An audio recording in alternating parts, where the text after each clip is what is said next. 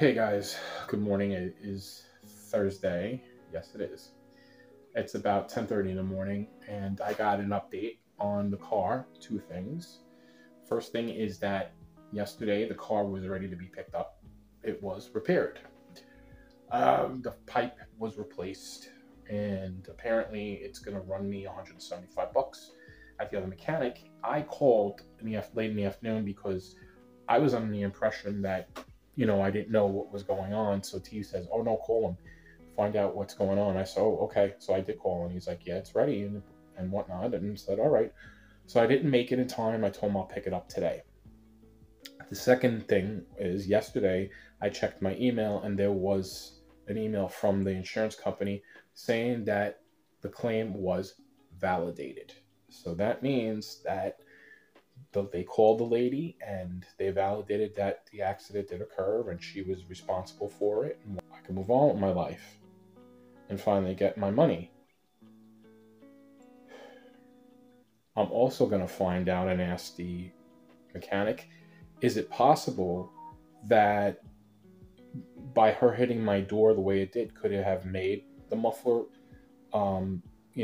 shifted the frame, shifted the pipe? You don't know. You know what I'm saying? So then I could tell if it is a possibility, just just to find out. You know what I'm saying? Anything's possible, because then we could say, oh yeah, well that wouldn't be an issue separate. Let's find out if it's true. It all depends. They could tell. You know what I mean? So it's Friday, and I just came from Rowan T's house. I was over at his house helping him out on his computer. He needed some things done, so I got them done for him. And now I'm heading home, and I'm going to be going to their daughter and their son-in-law's house tonight for dinner. They invited me over yesterday, but they've been wanting to get together with me for a while because, as I might have mentioned in all the previous vlogs, they want me to watch the dogs. They had asked me to do so, so they wanted me to come over for dinner and get to spend some time with the dogs, get to know them, the house, and see if I'm comfortable watching them. Daughter also mentioned we'll probably want you over again before we leave, see if it's something you really want to do, if you're comfortable. I said, all right, not a problem, not a problem. And so that's what I'm going to do tonight. I am a little worried, only because they got a puppy, and the puppy's big, and the other dog they got, you've seen him on the channel here, it was Blackie, the black dog that took off and the shock collar didn't work and he ran off in the street and driving me crazy.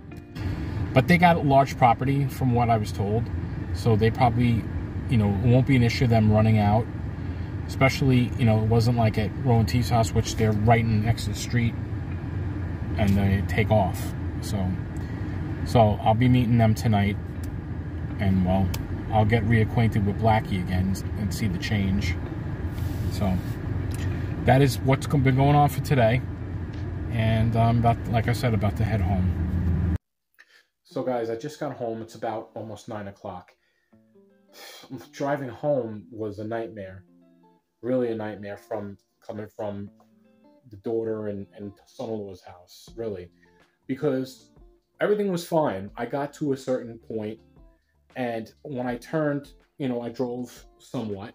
There was a person that was in front of me when I got up to them that was driving 30 miles an hour in a 55. Now, granted, there were deer out, and there's a lot of deer on that road, but still, driving 30 miles an hour in a 55 while you're holding up, there was like 10 cars, and God knows what other cars that were behind it, and it was not good. It was not good at all. It was a lot of hitting the brakes, jamming the brake. They were jamming the brakes like crazy. Like every time a car was coming, they'd stop, like they'd slow. I'm like, what are you doing? And it seems like they didn't know where they were going, and they shouldn't be driving at night. But here's the topping on the cake. When they turned down the road here, they turned right into the shoulder, and they were driving on the shoulder thinking it was the road. And I had to really slow down, and let them back in until they realized they were driving the shoulder, not on the actual road. So it seems like they don't know how to drive at night.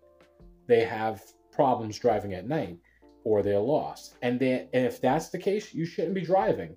Point blank, you should not be driving, because you're going to cause an accident. and God forbid kill somebody. I'm just saying. So anyway, guys, it went pretty well. I had dinner, row cooked dinner. She got home, the daughter, from work. The grandson was there because she watches her grandson on a Friday, and I got to see the dogs. Unfortunately, they do wear shock collars, both of them. So she had to buy a remote that does both shock collars, like shock collar one, shock collar two. And Blackie jumped up on me, and no, no, no jumping. Jumped up on me, and he remembered me, and of course, he did this to me, scratched me. So I've been marked. But the other dog, Frosty's not that bad.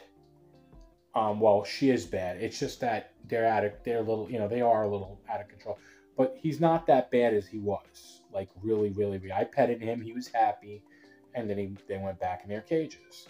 So they went over a couple things with me regarding certain things that they do at certain times.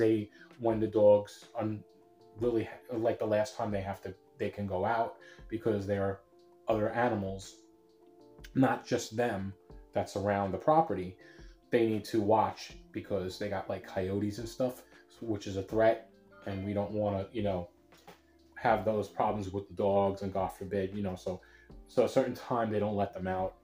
Like again, not like I said, like 9 o'clock is the time that they don't let them out.